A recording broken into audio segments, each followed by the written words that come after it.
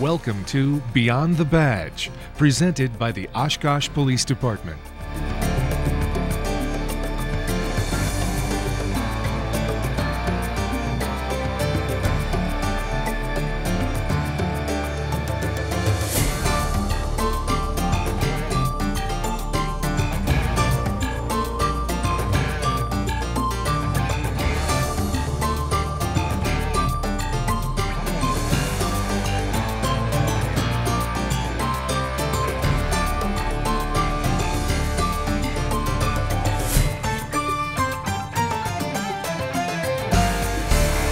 Welcome to this edition of Beyond the Badge. I'm Joe Nichols. On today's show, we'll be talking with Sergeant Todd Rogge about the Project Lifesaver program, how the equipment is used, and how someone can enroll in this program. Later in the show, we will watch the media event that was held at the Oshkosh Police Department for the program. We welcome all of you listening to us on 101.9 Oshkosh FM, and those of you watching us on GovTV. Sergeant Rogge, thank you very much for coming on today's show. Happy to be here, Joe. Great. And this isn't your first time on the show, No, it's not. But if you'd just like to remind everyone a little bit about yourself. Hey, I've been with the Oshkosh Police Department for 23 years. I've been the sergeant of training for the last 8.5, and I'm also the project administrator for Project Lifesaver. Fantastic. Well, once again, thank you for coming on today's show. Tell us, what is Project Lifesaver? Project Lifesaver is a radio locating program for people with wandering risks, those that are diagnosed with dementia, autism, Alzheimer's, Down syndrome, anything that would have a wandering risk as a facet of that diagnosis. Very good. And how did Project Lifesaver come into existence? It was actually started in Virginia by the 43rd Virginia Search and Rescue. They were having a lot of searches, many of them failed searches for people with Alzheimer's. And they were looking for a system that was reliable, that could help them locate somebody who wandered off and locate them quickly. And they kind of learned that the conservation wardens have been using this same kind of locating system for tracking animal movement in the wild. Oh, wow. To study animal populations, deer and wild wolves and things like that. That's awesome. That's awesome. So why is this program so important to our community? We do have a number of individuals in our community we've already identified that have a wandering risk, and when they wander, it can be very dangerous. I'll give you a good example. A child with autism, oftentimes they're attracted to water, and if they get to water, they don't have oftentimes an understanding of the dangers associated with it, and sometimes they drown. So the sooner that they're reported missing, the sooner we can deploy the tracking or the locating equipment, and the sooner we can recover them or return them home. That's the mission of Project Lifesaver, is bringing our loved ones home. Absolutely. And so now, who is eligible for using this program? As I mentioned before, anybody who has a diagnosis that involves a risk of wandering. Again, dementia, Alzheimer's, autism, Down syndrome, any of those are associated cognitive disorders. Very good. Very good. I heard that the Community Foundation put forth a great effort to get this program started. Tell us a little bit about that. To say that they put forth a great effort is almost underselling it. They single-handedly made the initiation of this program possible with a generous donation of funds. Without that support, we wouldn't have been able to afford the startup costs of this program itself. All right. And I know that they purchased some of the equipment, and we see some of that equipment here on the table. You know, can you tell us a little bit about what this equipment is? Certainly. It all starts right here with the transmitter. The transmitter has a wafer battery in it. This is just a radio frequency transmitter. Each transmitter has a unique frequency that is assigned only to that client. And it's my job as the program administrator to make sure that I don't place any of those frequencies close enough together in variable so that they could interfere or I could pick up the wrong one. Okay. The client wears this on a band around either their wrist or their ankle. If they go wandering, we deploy with what we call a receiver, which is this. We turn it on, we dial into the frequency specifically assigned to this transmitter, and if we're within 3/4 of a mile to a mile, we'll pick up the tone. It sounds like a chirp. We hear that chirp, the strength and clarity of it will tell us which direction it is, so it leads us right to them. Very good. We also have a home tester. The caregiver for the client would test this every day. Basically, they hold it either on or near it, and it gives you a blinking red light. the red light's blinking, that means that this transmitter is putting out a strong signal. That's excellent, excellent. So a fail-safe system. Correct, to basically. make sure that the battery stays good. If anything ever happens, if the battery dies, we go in-home once a month and replace the battery. The batteries are usually good for about 45 to 60 days, but we go in every 30 days and replace them to make sure that they're working. Very good. And if anything happens with the equipment, all the caregiver has to do is call us, and we'll come in home and diagnose it, replace it, do whatever we have to do to get it back up and running. Very good. Very good. A couple other pieces of equipment out here. You know, I know that there's some specialized training that officers have to go through. Is Correct. this the equipment that they're actually using? It is. They're using the actual equipment that they would be using on an electronic search. All right. We also have what's called an omni antenna. This is omnidirectional. We put this on top of the car, hook it up to the receiver, and this will get us within a quarter of a mile. If we hear the signal using this antenna, that means we're within a quarter of a mile, and then we get out, rehook this one, that gets us directional. Oh, wow. Wow. So it is a great system. It is. You're going to be able to find people quickly. Yes. All right. With the proper training, what is the average time for finding someone that may have wandered? Average search times nationally have been right around 30 minutes. Having performed a number of trainings now in-house for our people, our average search time has been actually much shorter than that, between 10 and 15 minutes. And that's with giving our role players a half an hour head start. Wow. That's excellent. That's a great program. All right. And so are there other jurisdictions in the area right now that are utilizing the same equipment? Right now, the only other jurisdiction in the area is actually the Grand Chute Fire Department. They are the full member agency, and I believe they brought on the Grand Chute Police Department as an associate member. Okay. And I know that you had talked recently about possibly the city of Menasha? Correct. They had indicated an interest in becoming an associate member along with us, which would mean that we could supply the training and equipment to the Menasha Police Department so that they could be applying these transmitters to clients in their community. Wow. Well, that's great. And if an Oshkosh family, let's say that they're interested in the program, how would they go about getting the program to their loved one? Well, what they would need to do is contact me directly. We'll have my number in just a moment. They'd contact me directly, either by email or by phone. And I would set up an appointment with them to deliver some paperwork that would need to be filled out in advance. Once all the paperwork is completed, then I go in home and install the transmitter, and they're in the program. Fantastic. What is the cost to the program? There's a one-time purchase fee of $300 for the transmitter. That's just to cover the cost of the unit. Then there's a $25 annual maintenance fee that covers the cost of bands and batteries, because every time we go in home, we have to cut the band off, open the unit up, take the battery out, put a new battery in, and attach a new band. Okay. So that's a one-time $300 cost and $25 a year to maintain it. Fantastic. Now, if someone had more questions about the program, or maybe wanted to see it, actually how it works, where could they go, or who could they call? They could contact me directly. My phone number in my office is 920-236-5757, or they could go on our website at oshkoshpd.com/Project Lifesaver. We'll have our brochure that they can look through. They could also check projectlifesaver.org that has more of a generalized national setup to it. Very good. Well, great program, Sergeant Raggi, and thank you so much for coming on today's show. Pleasure to be here. Excellent. And we will be right back after this short break. In the event of a big emergency, and I'm at work, my daughter's school is 2 blocks away. That would be a very convenient meeting place for all of us. We'd meet up at his parents' house. A meeting place? Not really. My husband would definitely pick up the girls from school. I would want to make sure that she has the girls or is on her way to get the girls. I know that there's a plan, but I don't know what the plan is.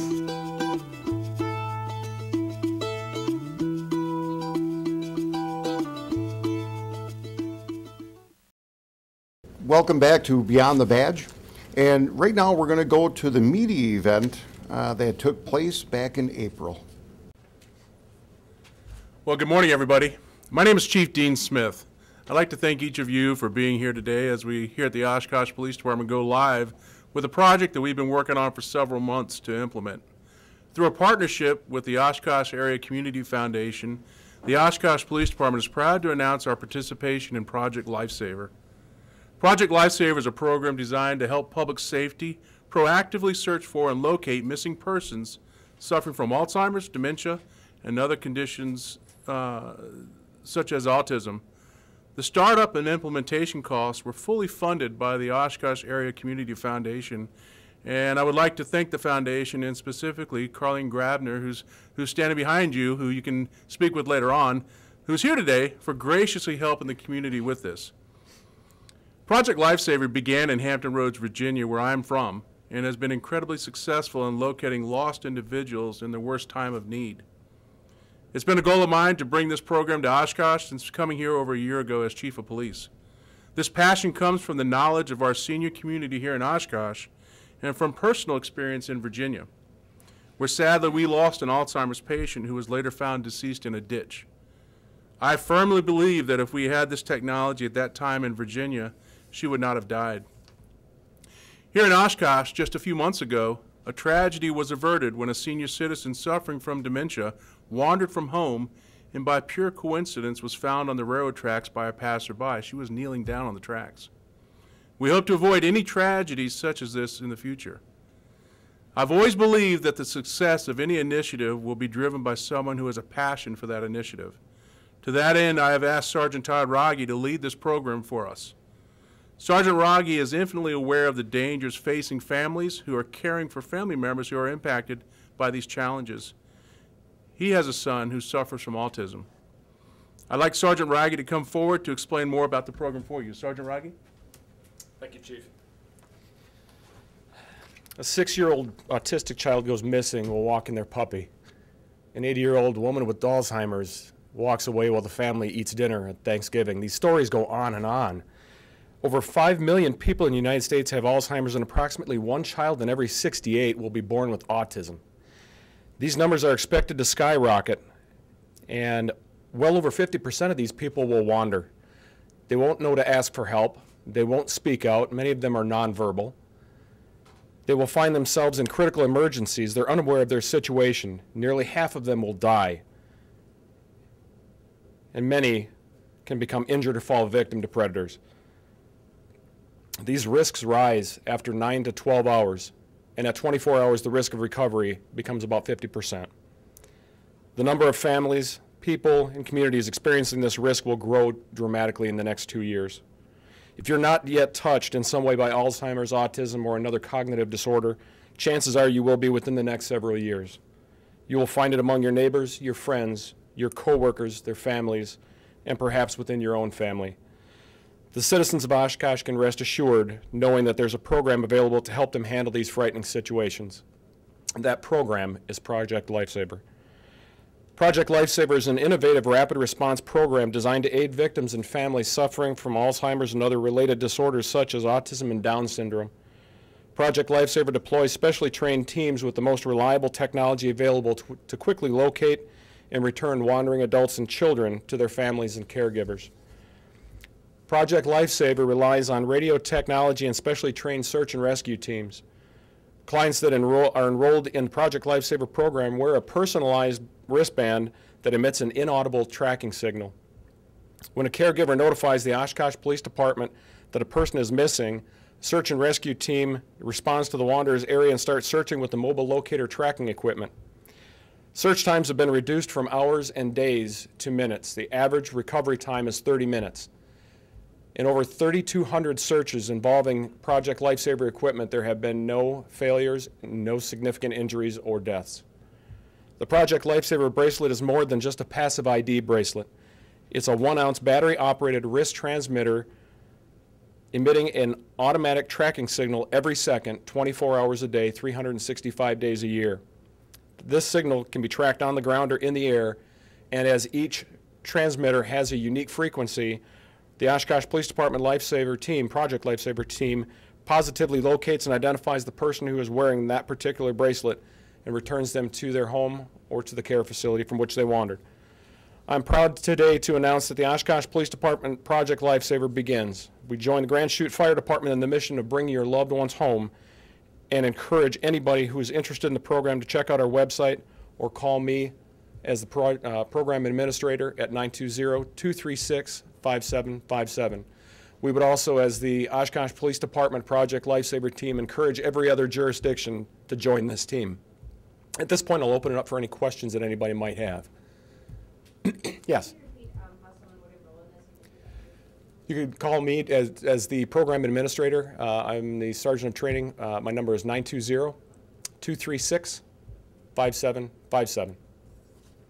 going to be implemented? Do you have officers who are trained as certain officers, or are they all going to be trained? We will be training a certain number of officers as electronic search specialists. In the event that we have a client that goes missing, the caregiver would call us.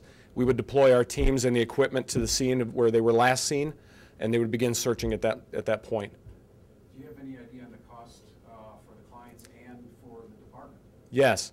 As Chief Smith said before, the Oshkosh Area Community Foundation was very generous in helping us start this program.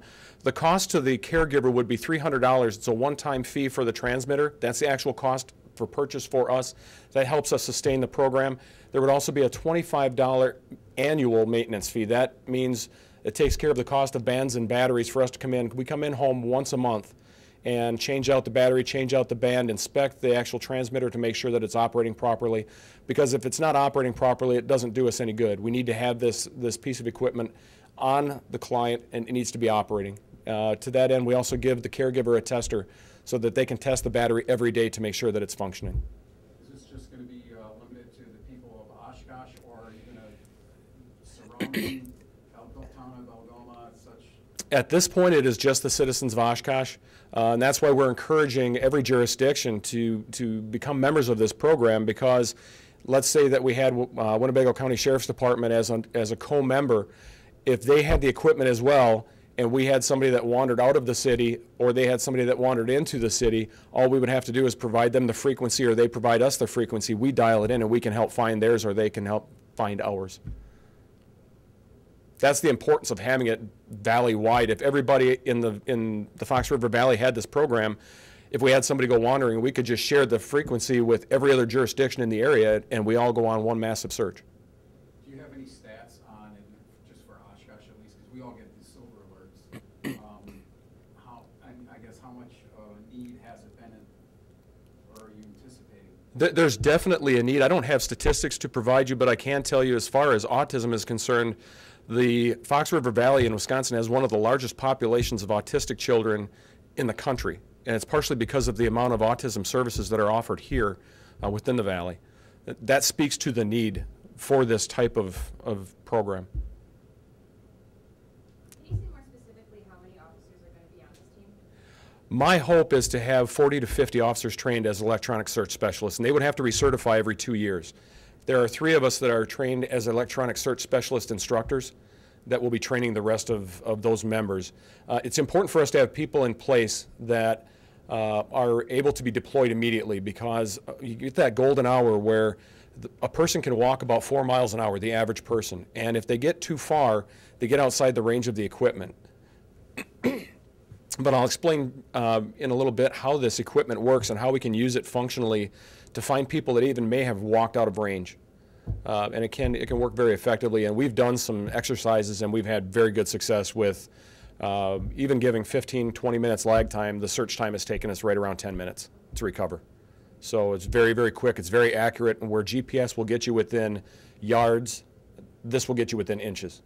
It's very, very specific. And we are going to run a kind of a missing person scenario here briefly. It's not going to take long. It's meant to be about a 5-minute search, just to give you an idea how we use the equipment to locate somebody who's gone missing. And then one more thing, I know you said that the Community Foundation fully funded this, but how much money are we talking here? How much did they fund it? Yeah, how much is the cost of the program? The cost of the program to start up was about $7,000, and that left us some leftover funds that I was able to buy an additional receiver, which is important. Because if you know anything about triangulating signals, you can't do it with less than 3. So you've got to have that extra on, and that allowed us to purchase that extra receiver, which really enhances our ability to find that transmitter. All right, if there are no other questions, I'm going to have one of my CSOs come up. I'm actually going to put the bracelet on him and send him out, give him about a 5-minute head start, and then we're going to go mobile. So if you want to walk with one of our searchers, walk with me, and we'll talk through it as we go out, and you can see how the signal's picked up. I'm going to have you step right over here, if you would, Josh. Again, this is the actual transmitter and the bracelet. Now, there are different color casings that you might see. There are also different color bands that you might see. What we would do is, inside, there's a specific frequency number, and that's, you can see on the transmitter over here. we would go in home, I would custom measure this so it's the right size. We put it on the client.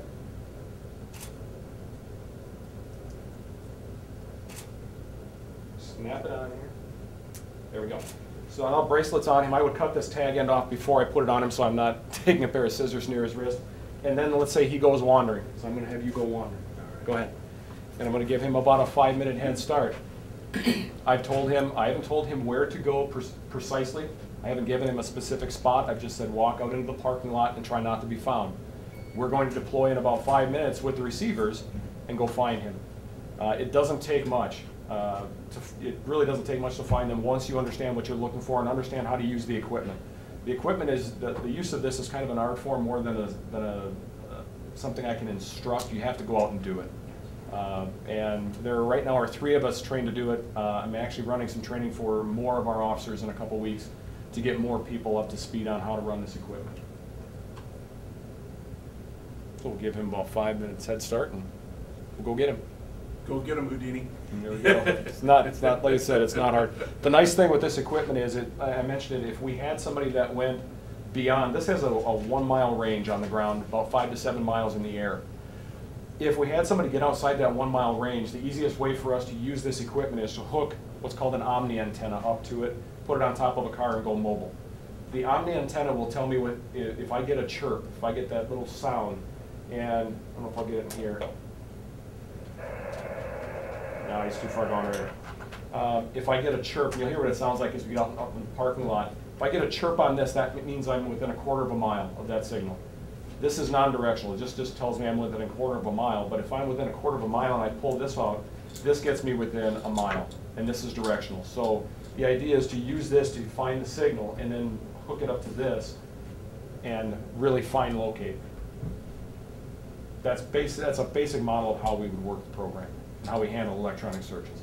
But again, if we can recover clients within minutes instead of hours, that's huge in their survival. And if you think about a day like today when it's cold outside, it's windy, we're not going to be outside for very long, but think about somebody who's got Alzheimer's or dementia that wanders away in weather like this. It doesn't take long to become hypothermic and they don't even realize it. Same thing with children with autism. They don't realize the dangers of the cold. So the importance of finding somebody quickly in weather like this can't be overstated.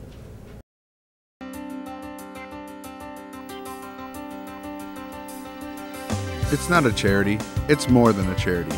It's about helping people we live with. It's about being the type of person that the 6-year-old version of ourselves wanted us to be.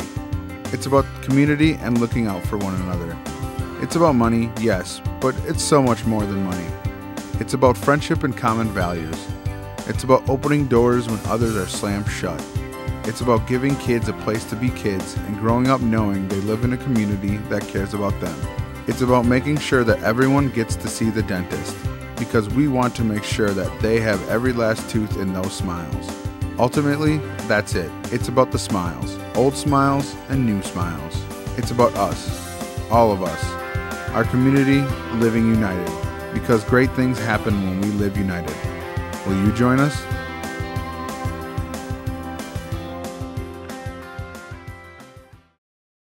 Welcome back to Beyond the Badge. We thank Sergeant Todd Rogge for being on today's show and talking with us about Project Lifesaver. Remember that the Oshkosh Police Department has a newly revised website. Please go to www.oshkoshpd.com to see the new updates and user-friendly features. There you will find information on many programs, such as Project Lifesaver, which you just saw. Remember to know us before you need us. Summer is fast approaching. If you or your child are looking for a worthy program, please check out the Oshkosh YMCA Safety City program. The program assists children ages 4 to 6 and 7 to 9 with being safe on many different safety topics, such as fire safety, poison safety, personal safety, bike and pedestrian safety, and much, much more. Along with the safety training done by professionals, your child will receive a new bike helmet as well. If you have questions about the program, please go to the Oshkosh YMCA at oshkoshymca.org or you can call 920-230-8349 and ask to speak with Lisa Nething. Remember that safety begins at home. Talk with your family about being safe the whole year round. Until next time, you stay safe.